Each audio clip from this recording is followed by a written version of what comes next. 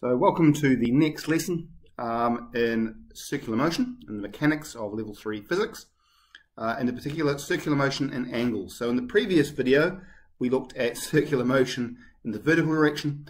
Today we'll look at circular motion in the horizontal direction.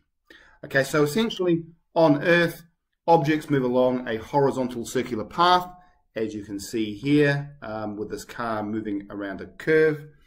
And therefore there has to be the centripetal force being provided by another force, and in terms of skidding around a curve, that force is provided by the idea of friction. So what's providing the centripetal force causing the car to move around the curve? It is friction. Okay, so there's three cases that we look at in level 3 physics. They are friction on a flat bend, as we see here, banked corners, which we'll look at in the next slide, and also conical pendulums, which we'll look at in the last slide. So in terms of banked corners, what's happening here is that a centripetal force is required to make that vehicle move around that semi-curved path, as you see in the image there. Okay, so if the road is flat, then only friction is provided necessary is to cause that change in direction. Okay, but in a bank curve that slightly changes. In terms of a bank curve, then the angle theta, the horizontal for the bend of the radius r, then there'll be a normal force, and it will be provided by two components this time. On a flat road there's only one component, okay, the weight force going down, but you've also got the normal gust going straight up. In Newton's third law, the equal and opposite direction. Okay, Newton's force pairs. But in bank curves, you have a vertical support component, RV, and also a horizontal centripetal component, which is known as RH. Okay, so at this particular speed that's going around the bank curve, the vehicle is not reliant on friction at all to complete the bend. Okay, friction doesn't actually be involved in bank curves, as it would be if it was just a flat curve. Okay, so when traveling around a bend at ideal speed, a vehicle travels around a horizontal circular path.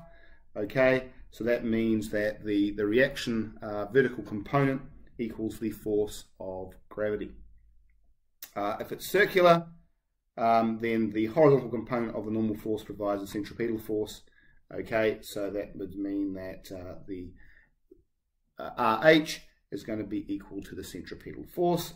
Okay, therefore tan theta for that particular banked curve will equal the centripetal force, or the force of gravity times tan theta. Okay, and if you substitute the centripetal force being mv squared over r, then the gravitational force mg will be rearranged to give the ideal velocity as a square root of g times the radius multiplied by tan theta of the curve of the banked curve. Okay, so in terms of the pendulum circle, and what you end up with is essentially a horizontal component, the tension force this time, at least in the horizontal circle, of TV equals the force of gravity. Okay, in terms of the circle, the horizontal tension, TH, will equal the centripetal force. Therefore, the tan theta of that particular pendulum circle will equal the ratio of the tension in the horizontal over the tension in the vertical. So the centripetal force will equal the force of gravity times tan theta. And if you substitute again, like we did in the previous example, the centripetal force being mv squared over r, then the gravitational force will equal mass times gravity. And if you rearrange that, you get the ideal velocity of that rotating pendulum as being the square root of g times r tan theta. Oh, looks a bit familiar from our previous slide.